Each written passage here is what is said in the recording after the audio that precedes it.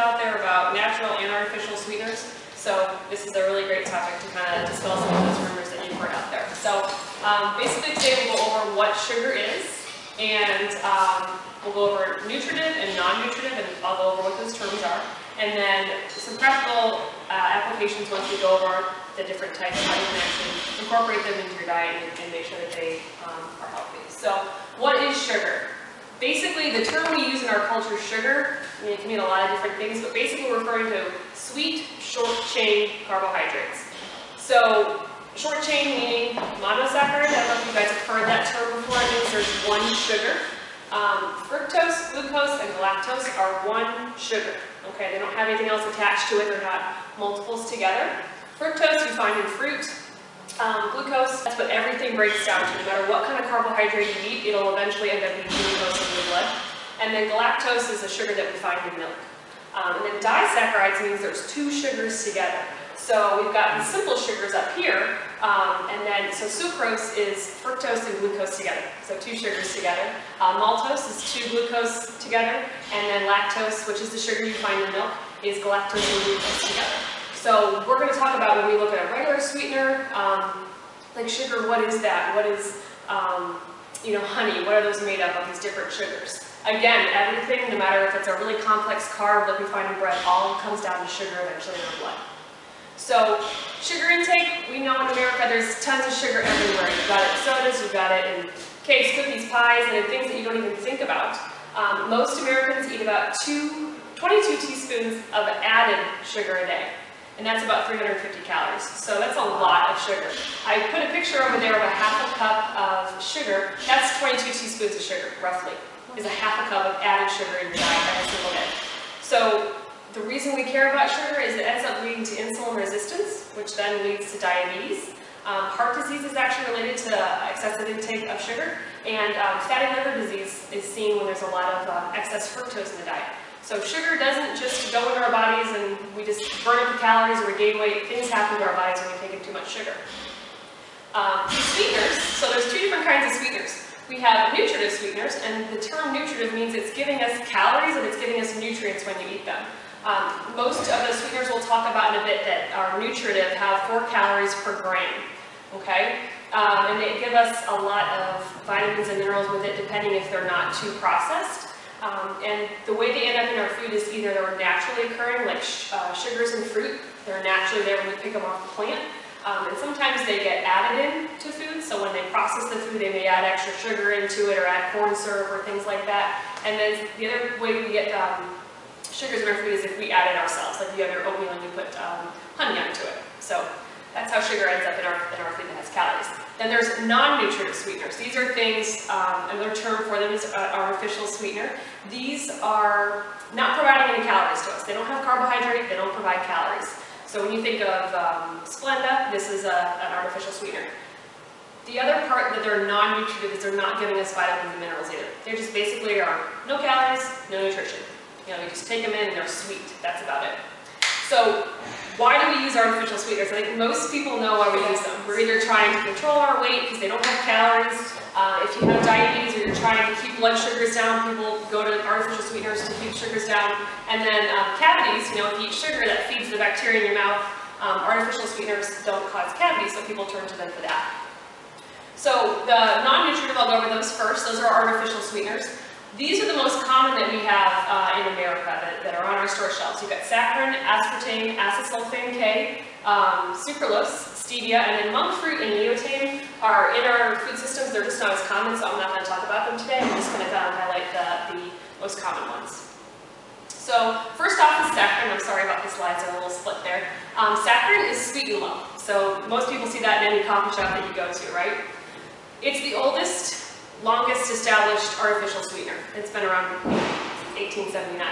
It's 300 times sweeter than sugar. So a lot of sweetness coming from this guy. If you use a packet, you know how it really tends to amp up whatever you put it into. It passes through the body with no calories. That's what makes it non-nutritive. We don't absorb anything from it. It doesn't contribute any calories. So as I go through all these alternative sweeteners, we'll go through how sweet they are, how long they've been around, and if they have calories, and then I'll also go through the research. So saccharin, a lot of times people ask me, you know, I've heard it causes brain tumors or it causes cancer, and there were some studies that were done back in 1977 when they were determining, should we keep it on the market, should we pull it off the market, and what they found is that in rats it caused bladder cancer, but that bladder cancer and the mechanism of how it works doesn't translate over to humans because our physiology of our bladders are different than those of rats, and the chemistry of our urine is also different. So the way it created cancer in a rat cannot happen in a human. And they've done studies to try to repeat that in humans, and it just doesn't happen. So there is evidence about that, but it just doesn't seem like it's going to translate over to us as humans. So a lot of other studies have been done, and there just isn't a link between saccharin and cancer. Okay, so if you hear it or you see it, it's just, it hasn't been proven.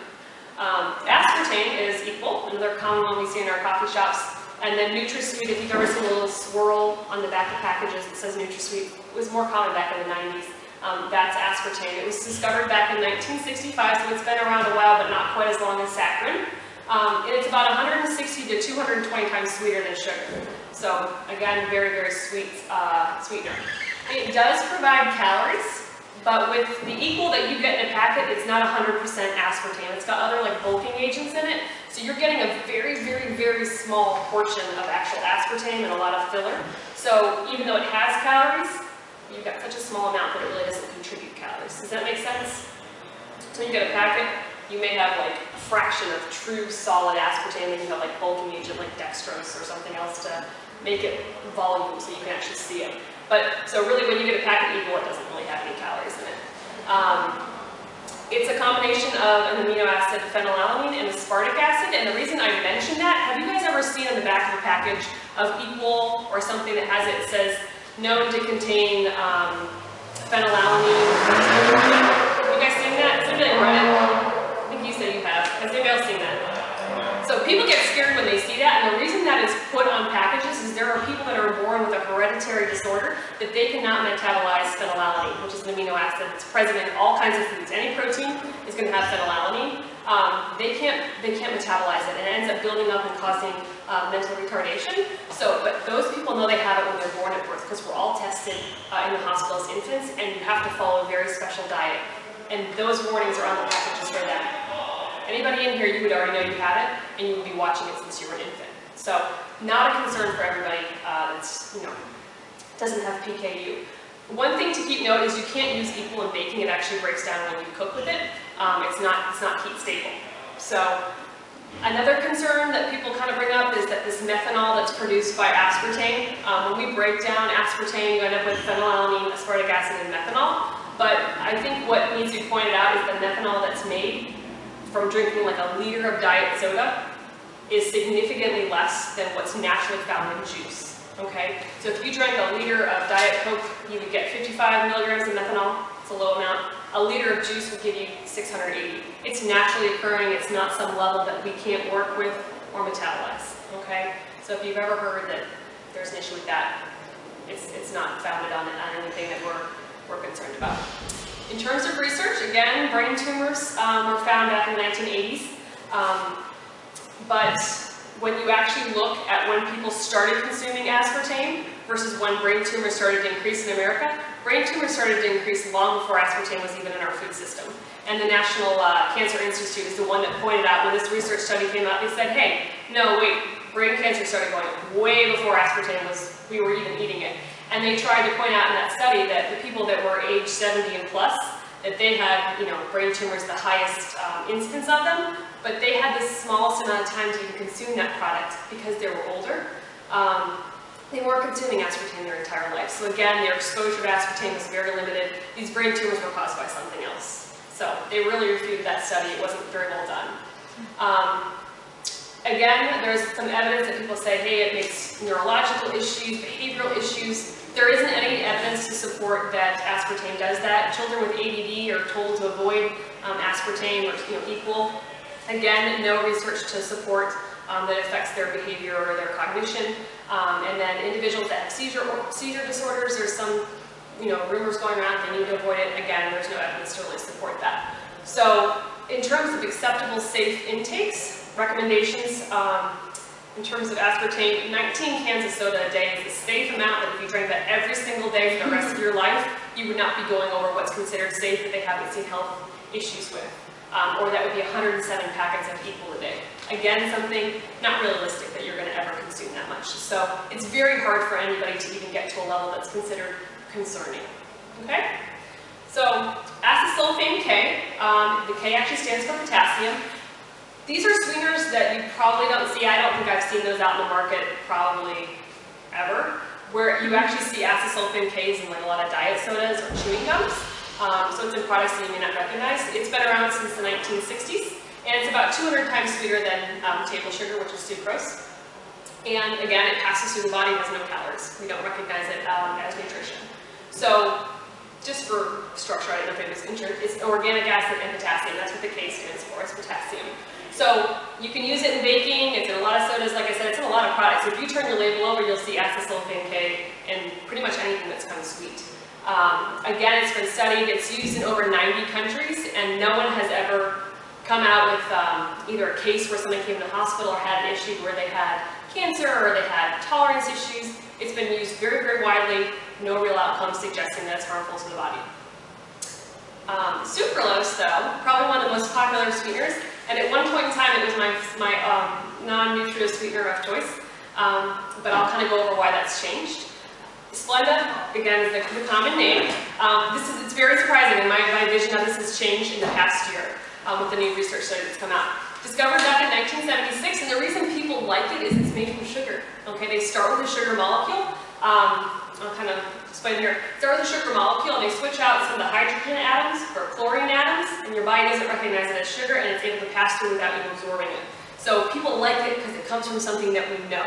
It's not these weird chemicals that we don't know what they are.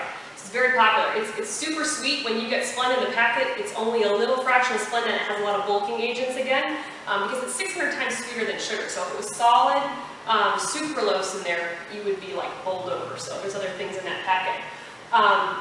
Again, not metabolized, doesn't have calories, and it has been promoted to be heat stable. You can use it in baking. You've seen Splenda for baking. It's like half sugar, half sucralose. So that's why people like it. You can use it in almost anything. What's interesting is the Journal of Toxicology came out about a couple months ago, maybe a year ago, with a whole bunch of new evidence on Splenda. So Splenda was, touted as this great thing, it's sugar, but what we're finding out is that it doesn't just pass through your body and not have any effect on it. Yes, it has no calories, but it's having all these other effects on our health.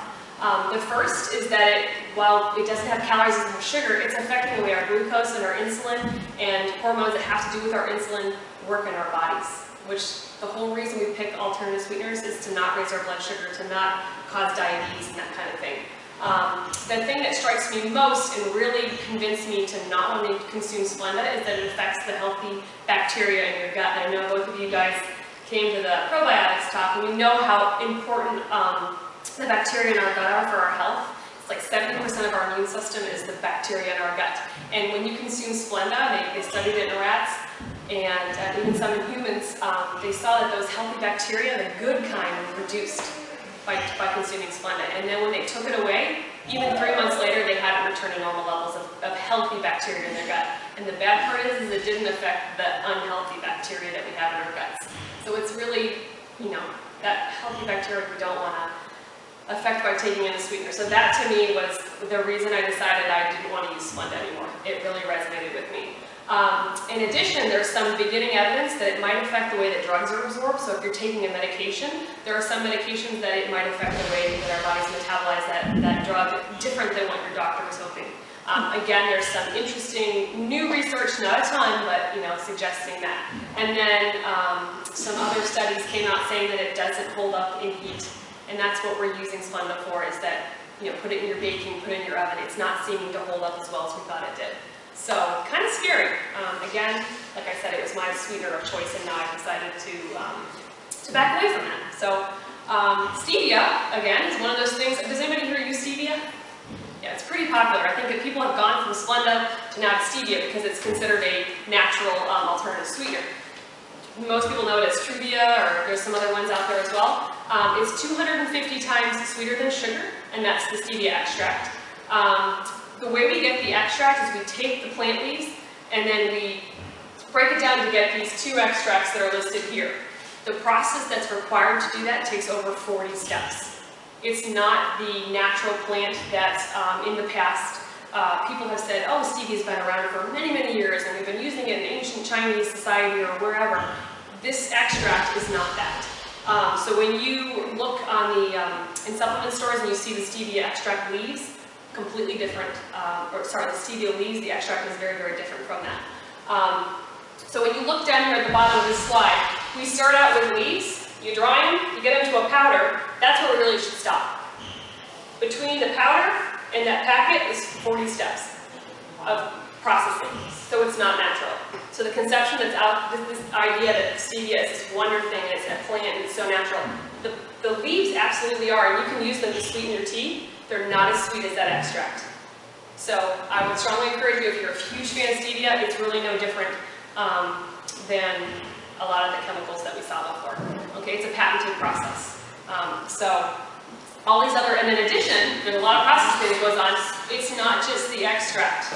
They put it with all of their bulking agents, okay? So when they put, like Truvia has a sugar alcohol, they make that sugar alcohol from corn that's genetically modified, which, I mean, if we want to stick away from GMOs, they're not good for us. So it's not just the extract that you're getting in your package. The maltodextrin is derived from corn that's also mixed with stevia and the pure stevia.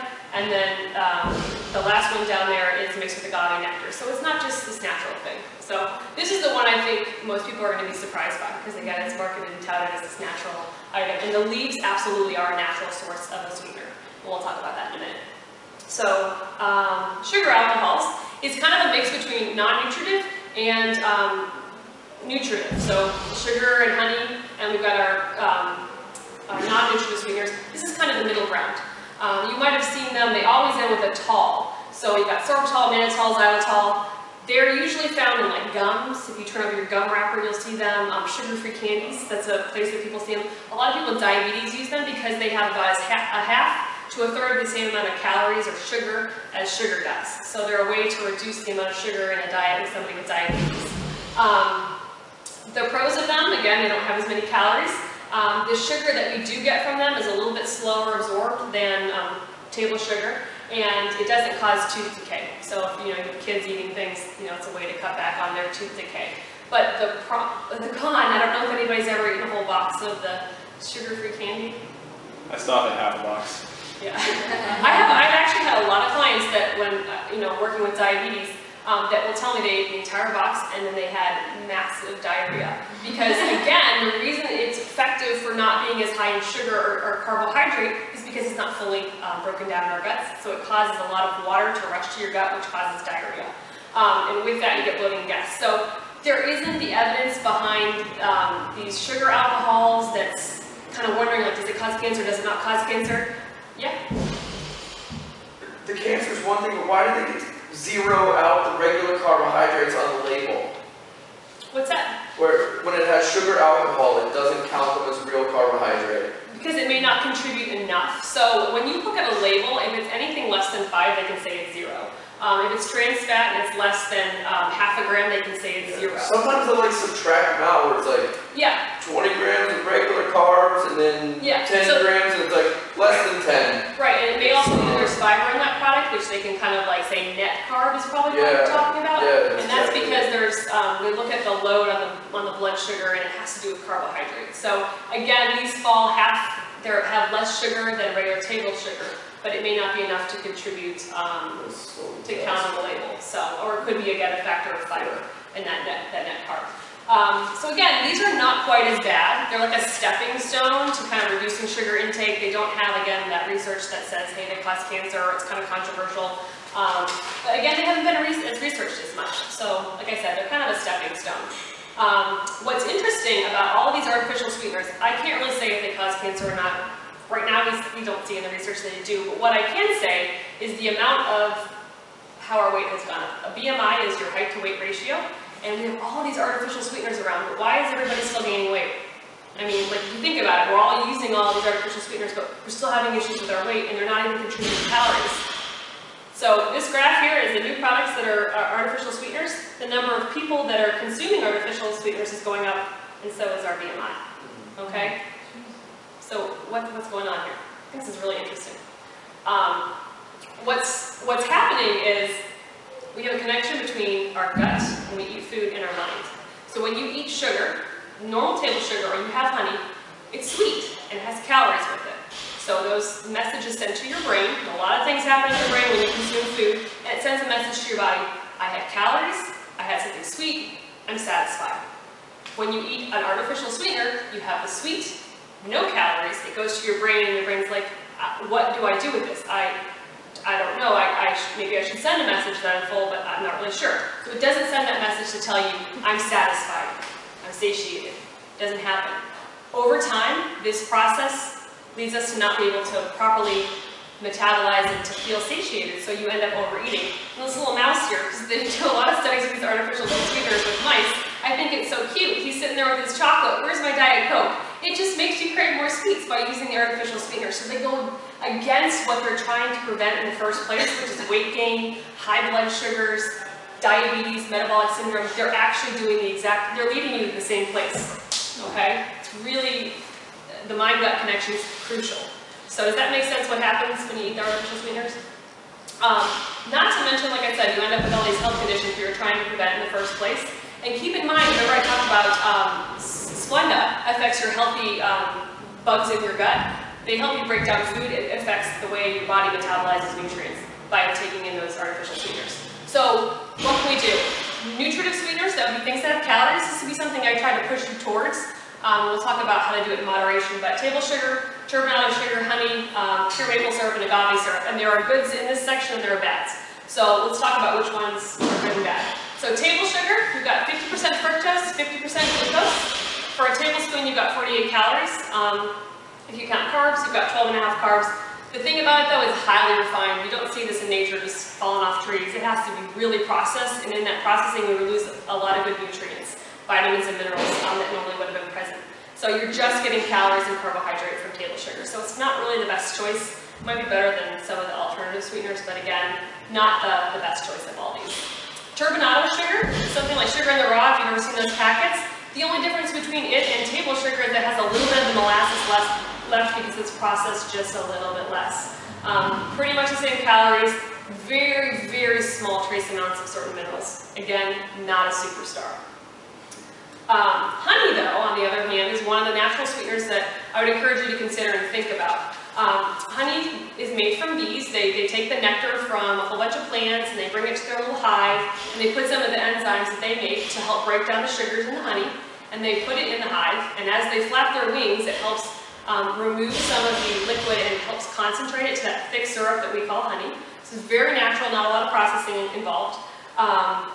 And it also contains different antioxidants depending on where you get it from. So there's over, I think, 300 different varieties of honey, depending on where they come from in the United States, because you have different plants and flowers and grasses that they make the honey from.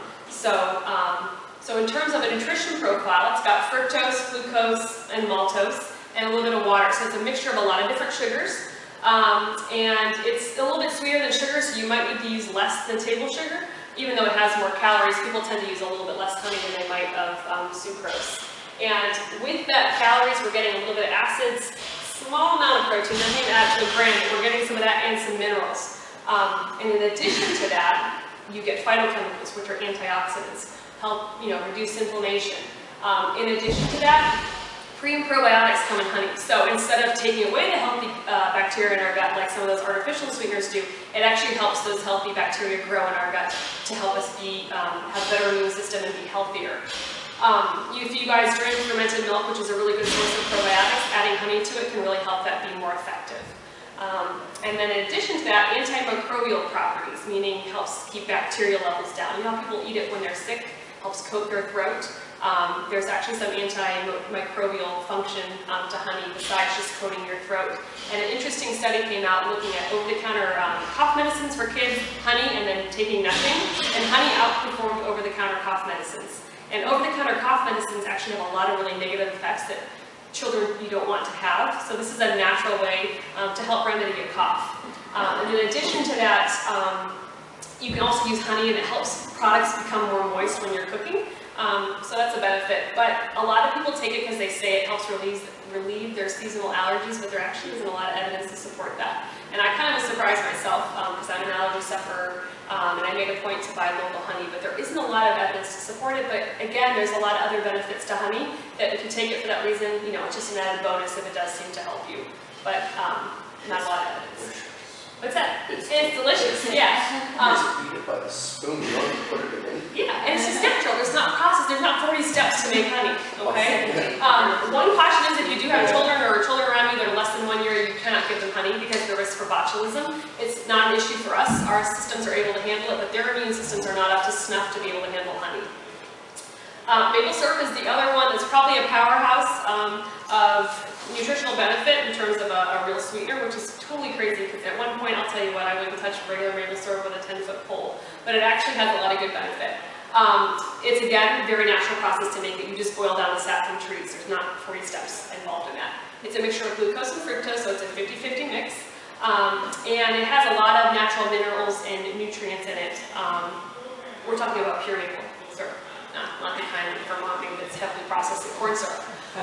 Cool part is it gives you 100% of manganese, which we use in metabolizing cholesterol and a lot of different nutrient breakdown. We need that nutrient. So it gives you 100% of that you need in a day, which we get nothing from table sugar and nothing from artificial sweeteners. And it has a lot of antioxidant capacity similar to honey. And calorie-wise, it's 52 calories for a tablespoon, so you want to use it sparingly, but again, has some benefits to the sweetness. Agave syrup is one that a lot of people kind of are leaning towards, but I would caution you to. Although it seems very natural, it comes from the same plant that we make tequila from, it is highly processed. There are a gazillion steps to make agave syrup. So while it comes from a plant, it's hardly even a shadow of the plant except for all the sugar from the plant. There's none of those vitamins and minerals and antioxidants that we find in honey and maple syrup in agave. And it's 90% of fructose. An overload of fructose in a concentrated source like this can lead to fatty liver if you consume enough of it. And a lot of people think high fructose corn syrup is so bad because it has so much fructose. This has more. So everybody touts it as a health food. The only place I would really suggest using it is if like a vegan really wanted to avoid honey, because that's not vegan, they want to use agave syrup, as long as they can fit in their plan. But really, it's not this health food that we all thought of it as. It's 1.5 times sweeter than sugar, and it has about 60 calories, similar to honey for calories for a tablespoon. So again, it's just really highly refined. It's not as great as you think it is. It doesn't, like I said, it doesn't have the antioxidant content. So other natural sweeteners, fresh fruit putting into foods is really great. It comes with a lot of vitamins, minerals, fiber, and then coconut palm sugars out there. Again, it's a little bit less processed, an option, not very common to find at the grocery store. So, or you could use the fresh ground stevia leaves. You have to buy them in the supplement store, but those do provide sweetness. It's just not as extreme as the Truvia that we see on the shelf, but natural forms of sweeteners. What I think is important to mention with all of this, artificial sweeteners are something that I think, based on what we've gone over today, you can see they're not this great exchange in life. Nothing comes for free. So you get these free calories, but you're going to get some, you're going to pay in some way, shape, or form. I have been a big supporter. I've worked in a lot of diabetes clinics and worked with patients at high blood sugars. Was a big fan of them, but the more and more research we look at, it's messing up how our bodies work and that natural system of recognizing calories. So I would suggest moving away. Sugar alcohols might be a stepping stone, as a way to get some sweetness in it, but again, you want to get to a point. Go ahead. You might go over this, but are there certain brands of honey that we should stay away from? That I would think a raw, local honey. So when they, when you take a honey product, the manufacturer, and they boil it down, you might lose some of those good probiotics. Remember we talked about if you heat something too high, it can kill the good bugs. So if you get a raw, any farmer's market, when I get honey, I'll get it from a local farmer's market where they just took it and they put it in the jar and it's just raw local honey. So, and it has the best flavor too. So, yeah, that's the suggestion. Look for, you know, if you're buying it in the store, you can buy an organic raw honey. And they sell it at Trader Joe's and they sell it at Sprouts, which are our two grocery stores. And even Vaughn's probably has a local raw honey. Really good flavors, and depending on the place they got it from, you can get all kinds of different flavor profiles. I spend like $100 on it. Yeah. Yeah. If you go to Burgers, You're done. Yeah. You lose your mind in that place in the honey section. Yeah, you can spend a lot of money, but I would suggest a local farmer's market. We are very blessed to live in San Diego and have access to that. The Hillcrest Farmers Market, there are several places that sell it, as well as La Jolla Farmers